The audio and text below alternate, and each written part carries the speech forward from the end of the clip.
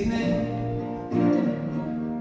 of May, shots will ring out in the Ukraine sky. As tragedy unfolded in Ukraine again today, the sound of air sirens and war were drowned out for a time as U2 performed on a makeshift stage in a metro station in Kyiv.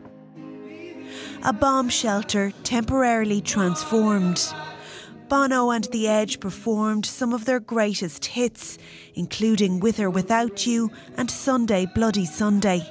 Bono praised Ukraine's fight for freedom. The people of Ukraine are not just fighting for your own freedom, you are fighting for all of us who love freedom.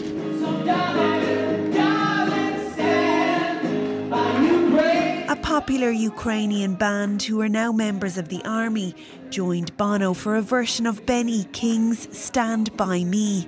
The men called for the world to support the Ukrainian struggle.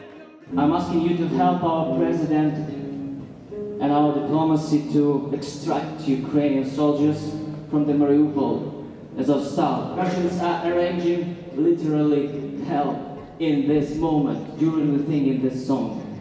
The surprise performance was a welcome reprieve from the horrors of war for those sheltering in the metro station.